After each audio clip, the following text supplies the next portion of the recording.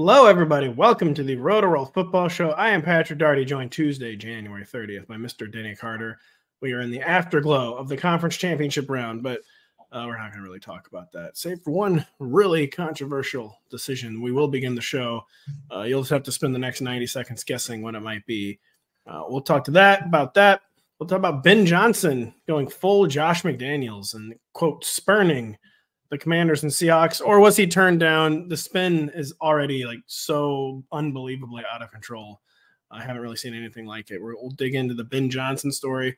Well, Denny, I will proudly put fantasy in bio for the talk about how unserious it is that the Steelers have hired Arthur Smith as their offensive coordinator. At least make him be a tight ends coach first. Right. We'll talk about that. We'll talk about Kellen Moore as the new offensive coordinator in Philly. We'll talk about Zac Robinson, a Sean McVay disciple, of which there are now at least 12 or 13, as Falcons offensive coordinator. Ken Dorsey is an offensive coordinator again. Joe Brady, officially an offensive coordinator again. We got some other stuff maybe if we have time that we'll get to. But yeah, Denny, it's the hottest news everyone's been talking about for we're kind of late to it, talking about Dan Campbell. But we have been arguing about it. The Twitter flame wars, as they used to be known, have not ended since Sunday evening with the 2 4th down calls heard around the world. You have suggested maybe Josh Reynolds should just catch the ball once. Was just part of your argument. But do you have a rant, a soliloquy to go on about the infamous Dan Campbell decisions on Sunday night? So I put my rant in writing form, and you can find that on NBCSports.com, little website we like to visit for my column, which is headlined, and you'll be shocked by this headline. Dan Campbell did nothing wrong. The most online headline I've ever heard in my life. But, it's only someone completely toxically, chronically online could write that headline, and that was me. Read that for my full thoughts.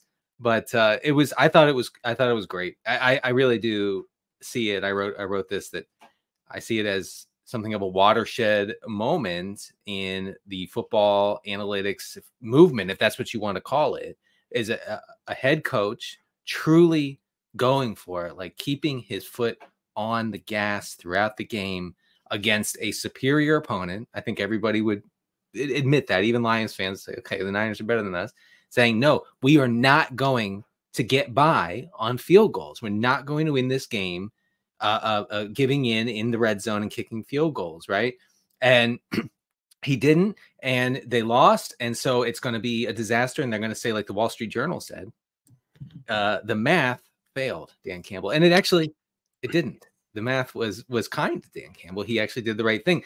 My argument, Pat, is that Dan Campbell, I'm not trying to be contrarian, I'm not trying to trigger anyone, but he wasn't aggressive enough in this game. He should have gone for it on 4th down before the end of the first half, and instead he settled for a field goal. That was a turning point. I was furious watching it in real time, and it turns out that the analytics bear that out. It was a mistake. It was, and that was the one moment where Dan Campbell kind of lost his Brandon Staley nerve. And that was always the deal with Brandon Staley. I'm the analytics guy. And then at all the most important moments, he never was, where he had that syndrome where he seemed like he got so in his own head, Brandon Staley, that he would kick when he should punt when he should kick. And like he lost track of the narrative in his head. Like, am I the analytics guy? Does the math work? Does it not work? And I did think Dan Campbell should have gone for it at the end of the first half. And what I really come down to, though, especially with the second go for it in the 4th quarter, is that I don't even think it really had anything to do with analytics at that point. Like, Dan Campbell saw what everyone else was seeing, that the 49ers had taken over the game on both sides of the ball. Right. He understandably thought it was slipping away. He thought that was probably their last best chance to score a touchdown, even though what you said there was 10 minutes left. I thought there was a little less than that. I meant to look that up, but around 10 minutes left apparently. And he knew that they weren't going to win the game.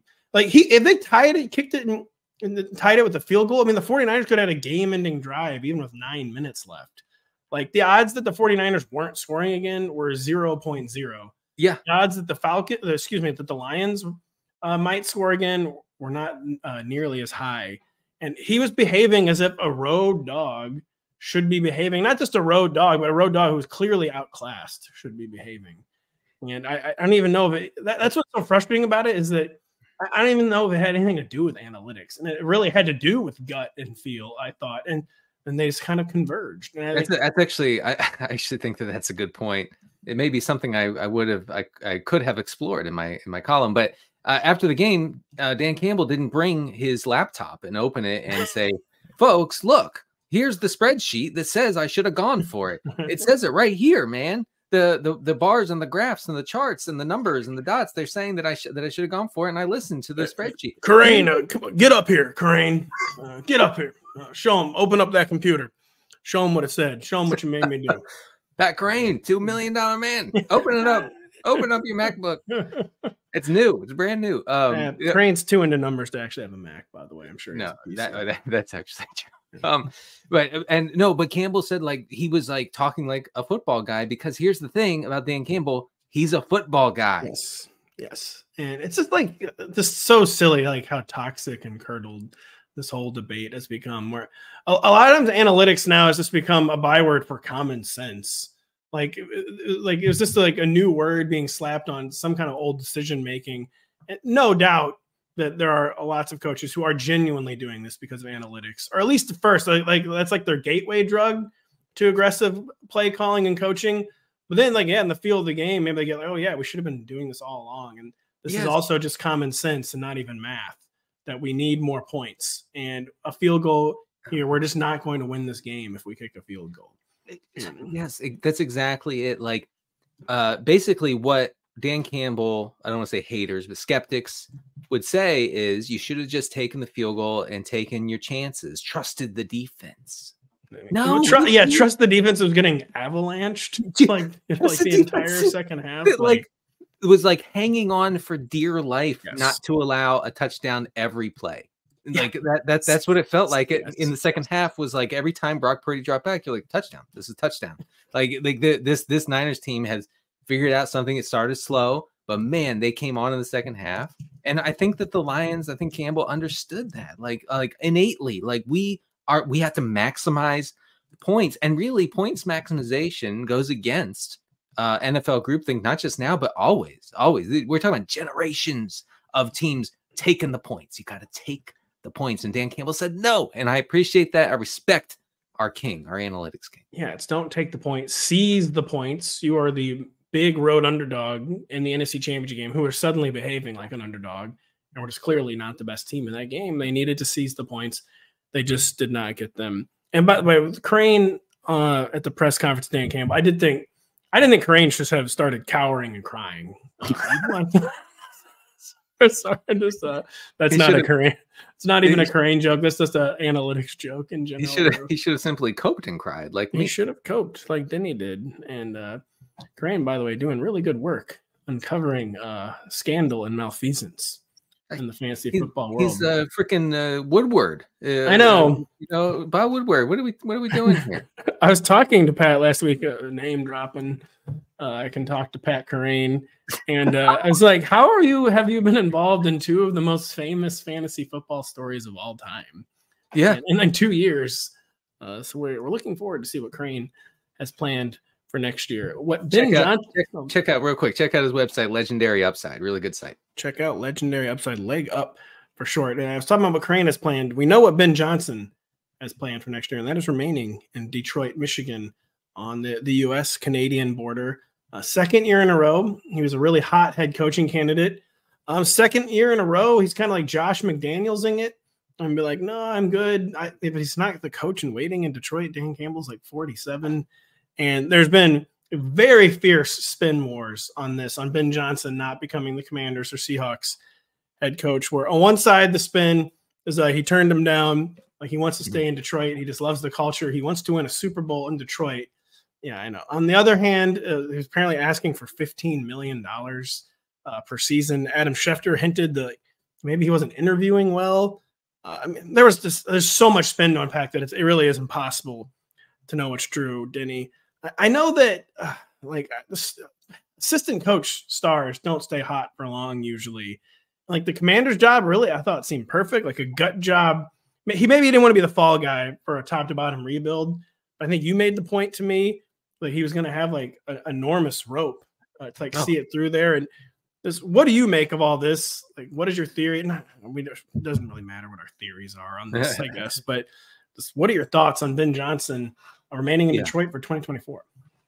I mean, it should be good for everybody in this Detroit offense. You know, I think that it'll allow us fantasy geeks to look into 2024 and know what we're getting with these guys rather than guess with a new offensive coordinator. So in that way, it's good. I mean, you know, from a real football standpoint, I do think that Ben Johnson is taking somewhat of a risk here because enormous risk. You know, look, things change quickly. Okay. And we have seen coaches bet on themselves and it goes awry. So we're one Jared Goff, you know, bad season away from Ben Johnson not getting a whole lot of, if any, head coaching buzz. I mean, do I think that he will? Probably. But there is a chance that if things go south in Detroit, teams are going to say, oh, you know, he's still asking for all that money, still wants all that power in the front office, whatever. No, thank you. No, that we're good. You can stay in Detroit. So I don't really get it from his standpoint, but I welcome it from a fantasy standpoint. I mean, all the Lions fans are like, I've literally had the national media just can't conceive that someone will want to stay with the Lions, and it really does. It has nothing to do with the Lions. It's not smart to be an offensive coordinator and turn down a head coaching job. It's just not smart for all the reasons you laid out. Like the opportunity, Dan Campbell himself in his post-game speech Sunday literally said, "This might be the only time we get here, boys." He said this, and he said he didn't think it would be, but he was speaking to the realities in the NFL of how quickly things change and like basically savor it, cherish it, all that. And it very well could be the only Super Bowl run that the Dan Campbell Lions have. Only 32 of these jobs in the entire world. And I just don't know why he was being precious about taking one. And he had his choice. I know. He did literally have it. At least we think my other true out there theory, and it's just a theory, to be clear. No one's reporting this. Like no one's like insinuating this. I just wonder if when they were interviewing Ben Johnson, my theory all along has been that Ben Johnson is getting a little too much of Dan Campbell's credit. And I keep making the point, people forget the Lions' offensive turnaround actually began when Dan Campbell fired Anthony Lynn midway through 2021 and took over. He was play caller down the stretch in 2021. That was when like the Goff-assance began and the Lions like became watchable on offense. Dan Campbell has not called plays the past year. Ben Johnson has. But I don't think Dan Campbell, like everyone's like, he's such a good CEO. He's such a good leader. I think Dan Campbell is the guy like articulating the vision on offense. He's not calling plays, but I just wonder if people are like, oh man, I don't know, maybe like this was more Dan Campbell than we thought, and Ben Johnson still needs more time. It doesn't really seem like that's what happened, but well, I think Ben Johnson's been getting way too much of Dan Campbell's credit. Adam Schefter reported that teams were, quote, spooked by Ben Johnson's asking price. I know you referenced that a second ago, but it could come down to that. Like, are you really, you're demanding top dollar? Like, yeah. You're a first-time head coach. You just, you know, you are partly responsible for Jared Goff being good again. I don't know. I don't know, Denny. Lions fans all season have correctly been pointing out that we did not believe in them, and they will be ready for us to cry and cope. I believed in them in this game. When they go 14-3 next year, and they're going to be tweeting at us until the end of time. Yeah, they do it about 7-8 times a day. They do. Frankly, you do have to hand it to them. You do. I haven't gotten like any death threats or anything. They haven't been that. No. It's not. But when a fan base is down that bad for that long, they emerge from the depths, deformed and monstrous, and wanting revenge. You send one bad tweet, and let's just say they don't forget about it. And we saw, this happened when the Jaguars were good for 15 minutes. Where their fans came out from the sewers and said, we're here for your head. Jags fans, they almost got scary, I'll say. I'm actually terrified of Jags. They did, they were weird. They got weirdly scary, Jags fans. I was like, wow, Jaguars fans, huh? Next thing you know, Chargers fans are gonna be scary. Like, wow, yikes. Well, didn't know that was out there. Well, here's the difference. they're in LA and they have nothing to complain about because it's nice weather. I know, man. So well, I mean, Duval County probably is okay weather. They can't be in a bad mood, is what I'm saying. That's true. Duval County, just but per their vitamin D intake, they can't be in a bad mood. That's true. And do you just want to talk about the Chargers now? Because yeah, sure. You're trying to refute. You've been in hot water. You kept tweeting, really relentlessly tweeting this video clip we did last week about Harbaugh being run heavy. And boy, yeah, the haters have been out for you. You're all in on Harbaugh being super run heavy, which he has been at every stop. And as you point out, even with Andrew Luck at the University of Stanford. Yeah, for those who missed the last episode of Rotoworld Football Show, first of all, how dare you? Secondly, I outlined just how hugely run heavy. Let me check my notes. Every single Jim Harbaugh team has ever been. Okay. And including Michigan, where, we're talking about like 120 out of 135 schools, as far as pass rate goes. JJ McCarthy was 0 for 1 as a passer last year. no one's talking about this. No one's talking about this. Washington can't wait to draft JJ McCarthy. And so in San Francisco, he was always bottom 3 in pass rate. Okay. And folks pointed out, and I appreciate them reminding me because I had forgotten, I guess, that Colin Kaepernick and Alex Smith were his quarterbacks, and neither of those guys were prolific, passing quarterbacks. And I get it. And Justin Herbert is potentially, I guess, a prolific passing quarterback. Now, they said, I don't want to hear about any of that. I don't want his Niners history doesn't matter. His Michigan history doesn't matter. You know what matters, Pat? His Stanford history. We're going back to 2009, 2010, and we're going to see how he treated the Andrew Luck-led Stanford Cardinal. Okay, because that's different. That is different. Okay, he was an elite quarterback, so they were balanced and or pass heavy. I'm here to report that they were not.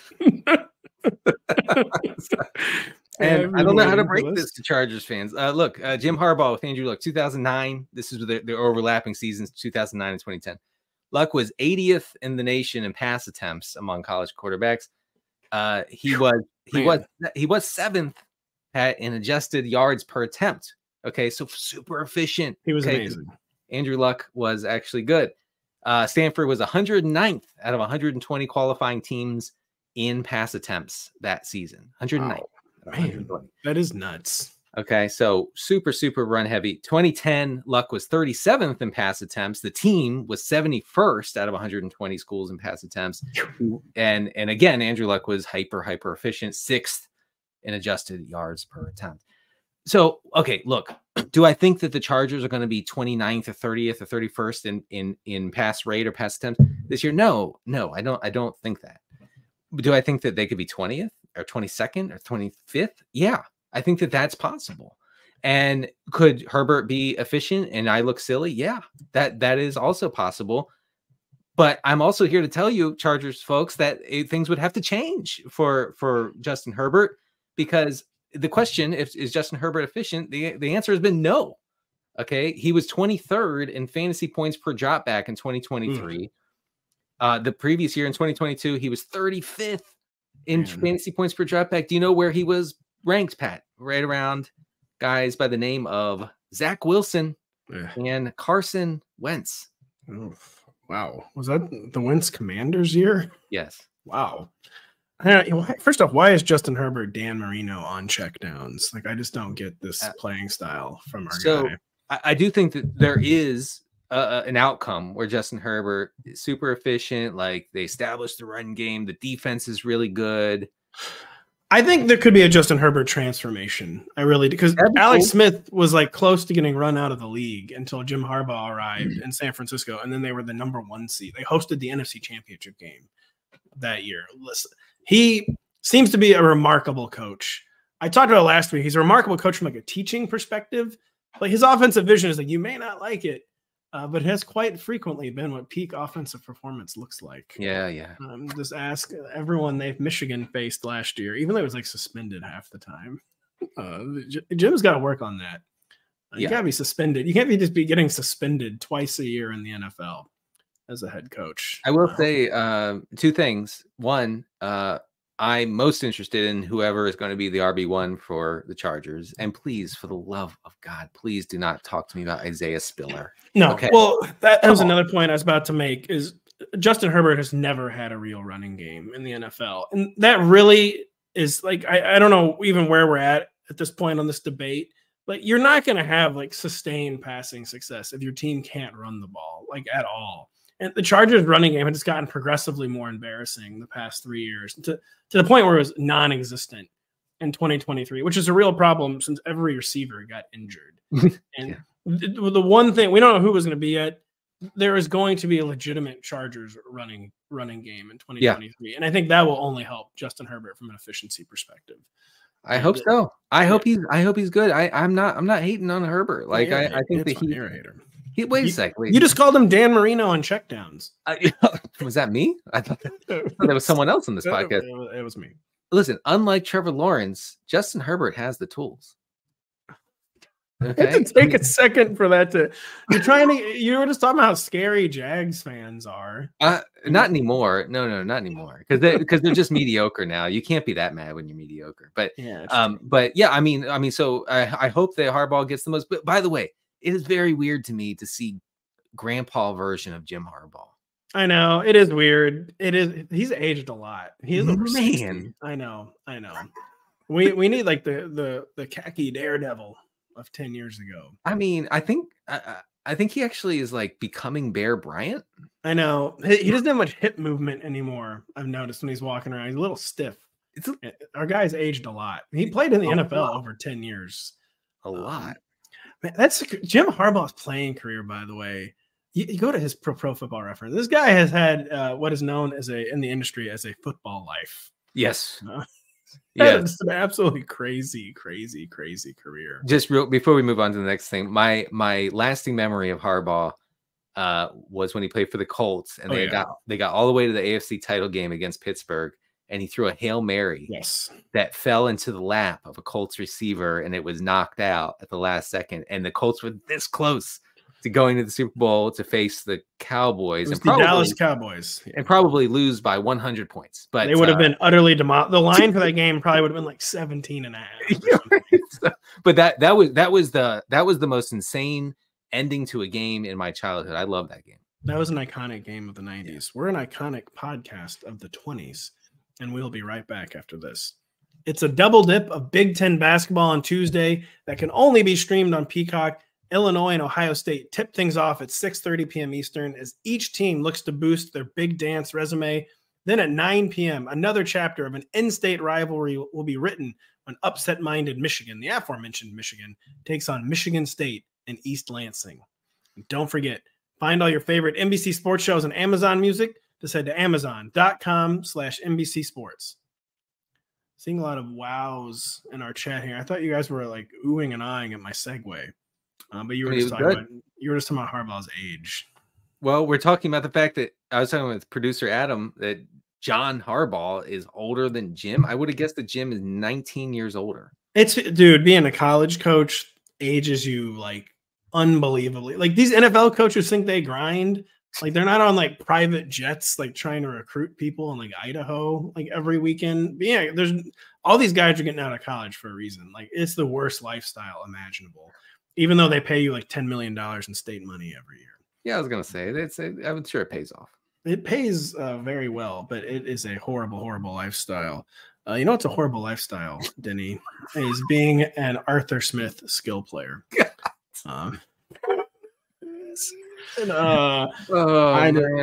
I just can't. I mean, I know it's like the ultimate fantasy bro opinion, but I've never seen a less serious hire than going from Matt Canada to Arthur Smith as your fantasy in bio. Fantasy in bio. It proudly in bio, and I'm actually at a loss for words for what the plan is here. How this like it can be presented to Steelers fans. Like, how are they gonna have a press conference about it? Like Arthur's? Listen, we know you're upset about Matt Canada. We got the solution here. He's a little guy named Art Smith. Maybe you've heard of him. And we found someone worse. Yeah, we found the only person like uniformly worse than Matt Canada. Man. Yeah. I thought it was a joke. I thought they were messing around when they were like, oh, we're interviewing Arthur Smith. I was like, okay, well, that's not going anywhere. I don't know, maybe like they have a huge contract with FedEx and this is like a favor to the company or something to interview Art. But no, it's not a favor. No, it's real. I guess, I mean, if we're gonna analyze it, Pat, we're gonna have to say the line. It's Najee season. I mean, it's like, but is it really even I mean, like, as we know, was it just gonna be like a 4-man committee for absolutely no reason in Pittsburgh next season? Well, I see what you're saying. Yeah, right. Well, I mean, look, I will say I'm no Arthur Smith apologist. No one is, probably including his family members. But we're 1 year removed. 2022, the Falcons were 3rd in rush EPA and 5th in rushing success rate. So they have been good. I mean, last year was actually catastrophic after they drafted Bijan Robinson. I mean, their rushing efficiency fell off a cliff with Bijan Robinson in the backfield. So I can't really piece those two things together. But should be good for Harris. Should be good for Jaylen Warren. I will say that George Pickens will probably leave the NFL before week 8. Seriously, like just trade him now. There's no point in pretending this is going to work. Seriously, just trade him now. Please. Like, there's genuinely no point in this experiment. He does have like almost I was about to say is a Drake London type skill set. He really doesn't. He's more deep speed. They both are always tightly covered, but Pickens is not like a hand fighter the way Drake London is. No, yeah. I don't think he can really do the Drake London role. Yeah, I mean, I guess there is a point like in fantasy drafts. I know it's not even February and we're talking, but I will say there is a point where people are going to say, well, I'll never ever draft George Pickens, and he could fall to an ADP where you're like, I mean, come on. Yeah, don't do it. I mean, especially is Mason Rudolph going to be the quarterback? I believe Mason is a free agent, but they were sure talking about Mason Rudolph a lot at their season-ending press conferences earlier this week, the Steelers, and the owner saying Mason Rudolph came and showed, I think, what we're capable of when we do get quality quarterback play.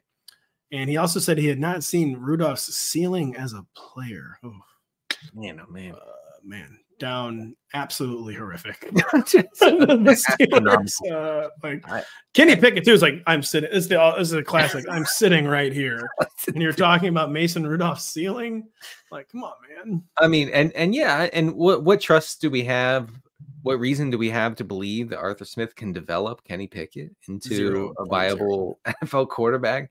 I mean, no chance. Now he does fit the ethos, the Pittsburgh ethos, hard working. We're going to grind it out 3 yards at a time, that sort of thing. So I guess that's what the Steelers want to keep doing. And Pat, they're probably going to win 8 games.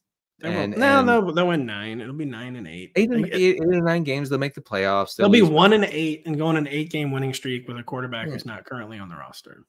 Right, with Josh Dobbs. That's who it'll be. And so I don't really understand the long-term plan. The fact that Arthur Smith gets another chance so quickly after his offense failed completely in Atlanta is just baffling. And I think we talked. Arthur Smith really did crumble, let the outside noise get to him. There's one charitable thing to maybe say about Art. He was perfectly fine as the Titans offensive coordinator. Like you said before, he had so many hot button players at his disposal that people would actually complain about not using. He was okay as the Falcons offensive coordinator, but he totally just cracked under the pressure last year. I mean, his press conferences were a weekly cry for help. He won't have to deal with that quite as much as the offensive coordinator. I mean, I guess ask Matt Canada about that, but or at least it's gonna be Mike Tomlin taking the slings and arrows after the games. Or maybe he'll be a little better when he doesn't have to be the team CEO and he can just focus on calling plays again. Mm-hmm. But no, that's all I got. It's not. It just doesn't seem like a serious hire to me. It really doesn't. Is Kellen Moore to the Eagles a serious hire for Sirianni? Nick Sirianni's already at the point where well, you have fired everybody, so you're out of excuses. Yeah. And you really, really, really got to hope these new hires are actually good. He's made 2 hires at coordinator, at least with Vic Fangio's an immaculate NFL resume. Kellen Moore's is getting more questionable. but he is a legitimate NFL offensive coordinator. What do you think about Kellen Moore to the Eagles as offensive coordinator? I don't know if it is going to change much because this is Sirianni's offensive system. Well, it's also the Jalen Hurts offensive system too, and he's like hasn't really worked with a dual threat. Kellen Moore. So like, do we even know? Like, will he let Jalen Hurts be Jalen Hurts, or will he trade a square peg round hole? The Eagles used pre-snap motion at the second lowest rate in the league last year. I mean, stuff like that I think makes an offense stale, makes it predictable. We've talked ad nauseum on this podcast about how the Eagles continue to operate on offense as if their defense was good. And so maybe the best offensive hire that they made was Vic Fangio, so that he can create a defense that allows the Jalen Hurts run Eagles offense to operate the way it did in 2022. Maybe that's the key, really. And Kellen Moore is there maybe to get a little more creative. I do think that this Eagles offense became very predictable to the point of almost like cringe-inducing paralyzation. Yeah, it was. Yeah, where just teams knew what was coming. I mean, I've read post-game interviews with players who were like, yeah, we knew exactly what they were going to do in critical situations. And we see that sometimes. I mean, the Eagles, this is not the first time ever, but when you hear that from defensive players, something has gone terribly, terribly wrong. So maybe Kellen Moore can inject some creativity into the system. I believe that most recently happened with Lamar Jackson and Greg Roman, where he was like, I would appreciate it if the opposing defense wasn't calling out the plays. That would be nice. And that was happening every play. Not just sometimes, but. And then they fired him and had another historic EPA season. And the where's the math? Where's your God now? Where's the math now on the Ravens? We're looking into that. We are looking into that. Man, that was a crazy game. It wasn't a great Lamar game, but he wasn't the issue they lost. I guess he was one of many issues, but wow, that was. How does this always happen to the Ravens, man? It's the same deal. No matter what changes in Baltimore, they fall behind by one touchdown and they absolutely melt down. And they got to get it. My theory on the Ravens, I don't care what like the run game EPA stats said, like what the efficiency was. They didn't have a serious backfield. Like they've got to get like actual running backs to employ. Like if you're going to be like this run-based or balanced offense, you want people to fear the dual threat under center. You have to have like an actual threat in the back. Like no one is game planning for Gus Edwards or even Keaton Mitchell. Maybe they were for Keaton Mitchell. They missed that guy. They did. You got to have a running back though that like the opposing defensive coordinator like at least has to like mention in the meetings. Like Steve Spagnuolo is probably whatever. Like Gus Edwards. Gus whatever his name is. Yeah. Bust. I believe his last name is. They have a guy named Justice. That's kind of funny. But yeah. Anyways, we don't care about that. How are we going to not allow any Ravens wide receivers to get open? I have to get a real running game. I wish Todd Monken would have read my funnel defense column because I begged him not to throw into the teeth of the league's best secondary. And he was 12% over his expected pass rate against the Chiefs, which makes no sense. No. Gus Edwards got stopped for no gain one time. And they were like, well, we're never doing that again. Like 6 handoffs. Six. I don't understand how that happened. A lot to unpack there. A lot to unpack in Atlanta, where the aforementioned Arthur Smith wasted Drake London. He wasted Bijan Robinson. He wasted Kyle Pitts. He wasted Tyler Algier. Even probably one of those teams that were just crying out, "We're hire the first McVay or Shanahan assistant you can find." And they did do that. And Zac Robinson has been brought in along with Raheem Morris. He is the new offensive coordinator for the Falcons. Denny, he was with the Rams. He was their passing game coordinator and their quarterbacks coach. He does not have a quarterback currently to coach up. I'm assuming it's not going to be Desmond Ridder or Taylor Heineke again. But the Zac Robinson hire, probably very good for the Atlanta Falcons, correct? Yes, I am obsessed with this. And, the best ball bros already know, but you're going to be able to get like really good discounts on Pitts, on Drake London, on Bijan, you will. These guys will be available for a while, as if Arthur Smith is still in town. And folks, he's not. They actually have a modern NFL mind coaching these guys now, and that's awesome. He also has the benefit. Zac Robinson has the benefit of having gone to, I believe, elementary school with our buddy Pete Overzet. Wow, I did not know that. I did not know that there was a ship chasing. Did you hear about this? Tree connection. I did not. I didn't hear about Everybody's talking about it. Zac Robinson. Sorry. So we're gonna have to talk to Pete about what Zach is gonna do in Atlanta, since I'm sure they talked about it in 1998 or whatever it was. If I ever become an NFL head coach, Pete, here's what I'm gonna do: not let Drake London wither and die, so I can continually target Jonnu Smith. The quarterback though is going to be very, very. The good news is Raheem Morris is like the right hire for this too. Or anyone who goes to McVay finishing school seems to come out with this like a totally new perspective on football. But Raheem was already praised as like one of the best leaders. Seems very open-minded. So everything is coming up Falcons skill players, with the humongous exception they've got to find a legitimate quarterback. This quarterback situation was, you want to talk about not serious. Desmond Ridder and Taylor Heineke was not serious at quarterback. No, hashtag not serious. You know who is serious, Pat, is Jake Browning. I'm just putting it out there. Stop. You got to stop at this one. Every time I do. Wow, screen. Wow, cool. How did maybe the other team, like maybe they're throwing a friggin' screen. Can you just wait 2 seconds and then sack him? It's like he's like Ryan Tannehill or Jared Goff. Don't respect the fake. Look, the fact that you hate the most accurate quarterback in the game, I can't help that. Wow. Okay. Didn't know that. Every time I do a deep dive, Jake Browning keeps popping up at me. Oh, I'm good at everything. And yet he's going to back up Joe Burrow. I can't believe he completed a 3-yard wide receiver screen. Oh, I'm so mad. I can't believe we have to take one more short break. We will be right back after this. Stream back-to-back Big Ten basketball games on Wednesday evening. Indiana starts the party at 6:30 p.m. Eastern when the Lady Hoosiers take on Maryland in College Park. Then in the nightcap, Caitlin Clark and Iowa hit the road for a date with Northwestern at 8 p.m. Watch both conference showdowns exclusively on Peacock. Are they playing a game at Cole Fieldhouse? I don't know. I'm kidding. No, Cole. No, they don't play games there anymore. Is that the Hoosiers movie? No, man. Cole Fieldhouse. It's at the University of Maryland legendary basketball stadium. I didn't know you knew anything about Maryland athletics. You act like you've never heard of it when I bring it up.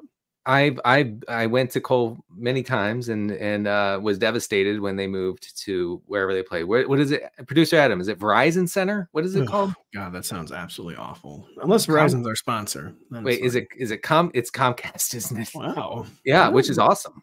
That is awesome. You know what's gonna be awesome is when Caitlin Clark puts up a 50 burger on Northwestern. That's my prediction. Northwestern famously bad at guarding 3-pointers. You really, really, really should watch Caitlin Clark on Peacock Wednesday evening if you've not seen her play yet. It is like I've seen it. I've seen her, and I will watch it. It's Pete Maravich reincarnated. It is really, really quite something. It's quite something, Denny. The Browns. They've hired Ken Dorsey. Which I think, were you the one insisting Ken Dorsey did nothing wrong? Is Bill's no. Kyle was the world's biggest Ken Dorsey truth. Yeah, well, Kyle was really on. Like, if Kyle had a Wikipedia, I would definitely find out that he was like Ken Dorsey's stepbrother. He was really, really, really defending Ken Dorsey. He's the offensive coordinator. I kind of hope he's not the play caller. Kevin Stefanski is one of the best play callers in the entire NFL. Yeah. What do you think is going on with Ken Dorsey to Cleveland? I think because of what you just said, I think it doesn't really matter. I think that as long as Stefanski keeps play calling duties, which he will. I mean, Stefanski was on a heater this year. Okay, he's had some of the most amazing play calling streaks in like modern memory, NFL memory. 2020 with Baker Mayfield, this year with everybody but Deshaun Watson. And so, yeah, I don't think it mattered a whole lot. I will say Ken Dorsey definitely lost his job because Tyler Bass missed one field goal. Obviously, that is back on the Kyle thing now. No, but that is if Bass makes that field goal, then Dorsey's still the offense coordinator today, not just then. Was that the Broncos game? Yeah, I can't remember. Yeah, I mean, so Tyler Bass, buddy, you cost your boy big time. It's hard to keep track of the 2023 Bills lore. It's really, really hard to keep track of the 2023 Broncos lore. I just wrote them up for my season-ending compendium. Should I save the Zay Flowers thing for Thursday? Or do you want to talk? Yeah, we'll save that for Thursday. We're going to get into more player talks. This is kind of a short show, but it's not like coaching stuff. And Denny, on air, we need to come up with some bits for Super Bowl week, by the way. Yeah.